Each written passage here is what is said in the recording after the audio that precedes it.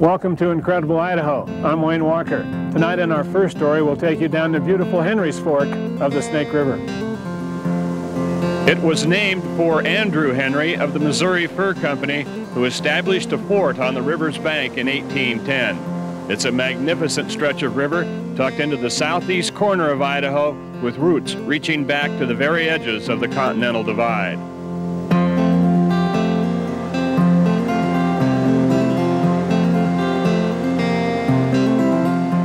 The sources of the Henry's Fork are as spectacular as the river itself.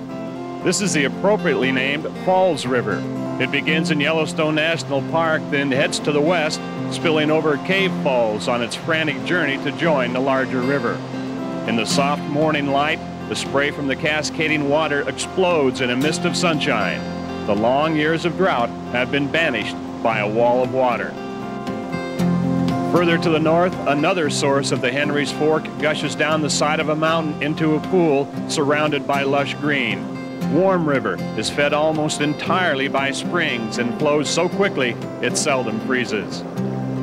Some say Big Springs is the real source of the Henry's Fork. The water is clean and clear, pooling up from the ground and becoming a river within 100 feet of its source.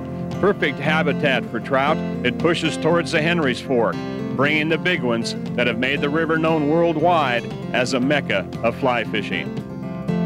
Big Springs merges with water from Henry's Lake to pour into Island Park Reservoir. Below the dam, the tailwaters flow into Box Canyon, already peopled with a number of serious fishermen on this weekday morning. The river meets a virtual gauntlet of ardent anglers as the Henry's Fork works its way through the old railroad ranch at Harriman State Park. But the most dramatic stretch of this beautiful river is the section that rushes over spectacular upper and lower Mesa Falls, a fitting finale in this year of big water. If you want to just hang on so it gives you your balance, that's all you need to do. Okay, but you know what? Just below Mesa Falls is a steep, rocky trail that leads down to the river's edge.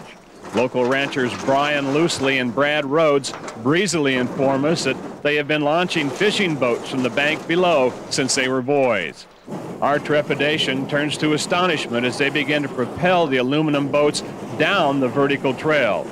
It is not designed for the timid, or for Teva sandals for that matter, but our rather ungraceful descent reflects our inexperience at dragging drift boats down impossible inclines.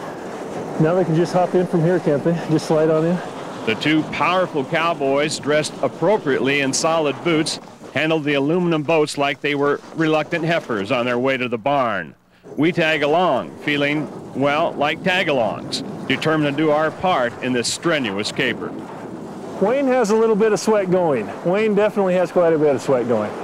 We reach the trail's end and yank the sturdy boat over the final lip.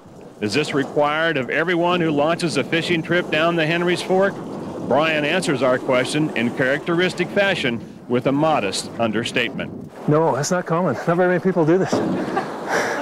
It's a difficult trail to get down, so it's pretty hard for them to come in. Yep, came up after it. The reward is a float through some of the most incredible scenery in Idaho, and it doesn't pale with repetition. Brad has been boating this stretch for 15 years, and it still has the power to move him. You don't get any prettier place than this, though. I've been to Alaska a bunch of times, and this spring especially, as green as it is, this is gorgeous. It's gorgeous. Just right over towards the bank there. On your fall through, come forward just a little farther. There you go. It's my first time fishing from a drift boat, and I'm taking every advantage of Brian's years of experience. You get more fishing in, I think, by far. You get a great oarsman like Brian, and you get to hang around the holes a little bit longer. Back up, take another run at him. Got him. Good. Nice little rainbow one. This is a wild fishery. They don't plant any of the river here. And so some of the fish, we're just starting to get they've got some new regulations here and trying to help the river out, try to get some larger fish here. So I think if in a few years, hopefully those little guys are going to get a little larger and we're going to see some more larger fish in this fishery. Little guy. Take it easy. Let's catch another ride in here, should we, Wayne? Yeah, let's go for some size this time. I lost it there. You know, I lose it sometimes with that foam out. Brian learned to fish from his father, Lynn, an avid angler who joined our expedition later in the day. Their love of the outdoors is a heritage that stretches back several generations to 1891, when Lynn's great-grandfather traveled up from Utah to establish a homestead near the waters of the Henry's Fork. Oh! I missed one. Hey, really, that was a good strike. With fly fishing, you have to analyze your river and put the fly in the most natural presentation that you can to the fish, or they won't even bite at it. And so it takes a little more concentration, but sometimes that's good. Then you forget your other worries and you're just thinking about fishing, and yeah, God, it's just more relaxful. I've been skunked a lot of times fishing, but just being out in the open and on the river and the peace and quiet, it's a very relaxful sport. Well, we should get a strike there, shouldn't we, son? Father and son float slowly down the river, in and out of the golden light, passing through evening shadows where the big ones lurk. These are the times that trigger memories, recollections of lazy summer days gone by. I remember the first fish I caught that was about 5 pounds. And oh, was I excited. We even had a flat tire and had to walk out, and I told my father, we can walk out, but I'm taking that fish with me. I don't want to leave it there for somebody to steal. There will be no big fish this evening, but if you were to ask father and son about this quiet float on the Henry's Fork, they would agree it was time well spent.